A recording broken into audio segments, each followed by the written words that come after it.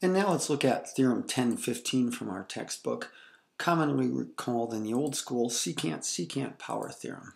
Got a pair of secants here. And you're saying, well, where's your colors, Mr. Bannish? Well, I'll tell you what.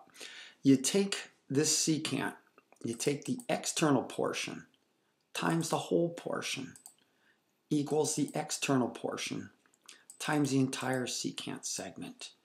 So if I'm going to write that out, let me draw in a couple segments here. So there's your red, well, red for the external segment times blue, the entire segment, equals the orange times the green. Well, finally, our last of our three power theorems, known as the secant-tangent power theorem. This time we only have three segments to be concerned with. So we'll say the tangent squared is equal to the exterior portion of the secant times the entire secant. Or as we like to do with our colors, let's just say, we could say red times blue equals green squared in this case. Remember, the blue segment that I'm referring to, the entire secant, is ED. So you've got EA squared equals EC times ED. Now here's exercise 6 from your textbook, a secant-secant power theorem problem. Pretty simple one. Your author gives you the exterior portions of the secants and then the interior portions. So remember, to set this up, you've got to come up with an expression for the entire secant. Now, this one is going to give us a variable expression, and let's just do the setup here. So we've got the exterior times the whole secant equals the exterior times the whole secant. And a little bit of distributive, and then a little bit of subtraction, division, and we've solved for x. Now x is 4, and we know that pertains to this segment here. But let's actually just do the little bit of a check. And when I do this check, I can see that it works out all right.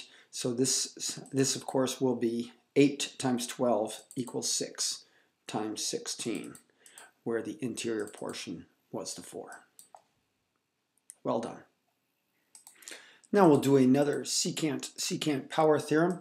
And this time we're going to generate a quadratic. Yes, you only see one x here, but watch what happens. Remember, we take the exterior portions, the red and the orange here, we need to multiply them by the entire secant, the blue and the green. So when we do this, set this up, red times blue equals orange times green. So expand this, and we can see the generation of an x squared term. And right away we say, aha, that looks like a quadratic. Let's subtract 60 from both sides. Now you could use a as 1, b as 4, and c as negative 60. Use your quadratic formula, but you should be able to factor this one out right now. I'll give you a little hand here. All right, you start like this. You know, it's an x plus and an x minus term. And then I'm going to say, all right, remember the factors, the old rainbow they taught you, the 1 times 60, 2 times 30. These are all the pairs of a whole number of factors arranged by or matched by color. And, well, they all give me a product of 60, but I'm looking for a difference of 4, and I'd look towards the middle, and I see 6 and 10. Minus 6 plus 10 will generate a middle factor of plus 4x. So let's move this out of the way, and we'll keep going here. And I'll just employ the zero product property. I say my value of x must be negative 10 or 6. Looking at the diagram, I can't have a segment that's negative 10 units long, so I'm going to reject that one, and I'm going to replace it. I'm going to say that this is 6. And if I just want to do a quick check to make sure everything's all right, I'll substitute that back in up here, and it sure makes sense. 6 times 10 equals 5 times 12. Checks out A-OK. We're done with this one. And here's another secant power theorem exercise. And we've got here a little bit more complicated than the last one. Remember, we need to use the exterior portion of the secant multiplied by the entire secant. So be sure to combine these expressions, 4 and 5 making 9, x minus 2 combined with x plus 4, 2x plus 2. So now we can set up the arithmetic. Red times blue equals orange times green. So let's expand that. And we can see we're going to develop, well, we already see we have a quadratic. Let's set this quadratic equal to 0. And you're thinking, oh, I've got a coefficient of 2. But not to worry, I've got a factor of 2 everywhere there. So let's just divide that 2 out. And then we're all set now. I guess we can just do our factoring. And again, you could, if you didn't know how to factor it, you could use your quadratic formula, but this is a pretty easy one. And then when we solve this, I'm going to have two answers, -4 and +5. Let me explore the -4. -4 minus 2 is -6. -4 plus 4 is 0. I'm going to reject the -4. The 5 would be feasible because I could take the 5. I could take this expression, replace it with the whole number 3. So let's just move that out of the way. And let's say x plus 4. Let's replace that with 9. And then, of course, 3 and 9 is 12. Or I could just replace this expression here to 2 times 5 plus 2 is also 12. So you can see I can just make my substitutions there. And now it's looking like a pretty feasible solution. Just one last thing. Let me just check. And just by 3 times 12, 36 equals 4 times 9, which is also 36. So that checks out, and we're finished. Well, this is a secant power theorem problem, and it's as straightforward as you can get. You've got right here, drawing this secant, we've got a secant of 16. So we've got red times blue equals green squared. We'll set that up.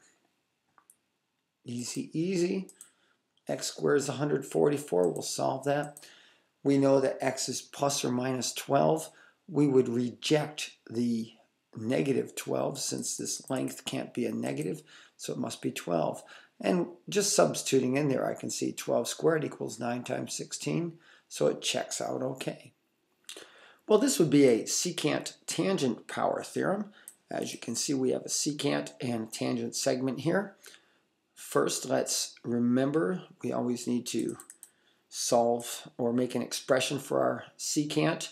That's the exterior portion plus the interior portion. We'll set up the problem.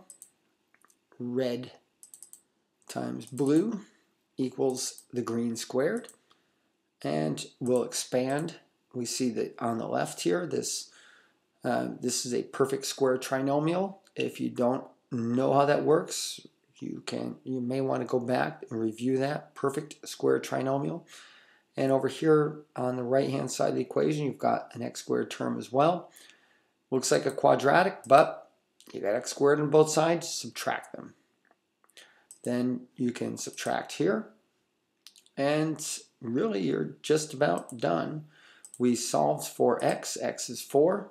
Let me visualize this. I'm going to shrink this diagram up, move it over here, and make another one over here where I've got the values substituted. If I replace x with 4, then the tangent segment becomes 8, and the secant becomes 16. So when I go to check, 8 squared, 64, equals 4 times 16, and that checks out. So I think we're done. Now don't be fooled by this secant problem. It's deceptively easy. Red times blue equals orange times green too. set it up, and solve it, and you're done. This segment is 30. Well, here's another case for the secant-tangent power theorem, exercise number 15. Well, let's set this up.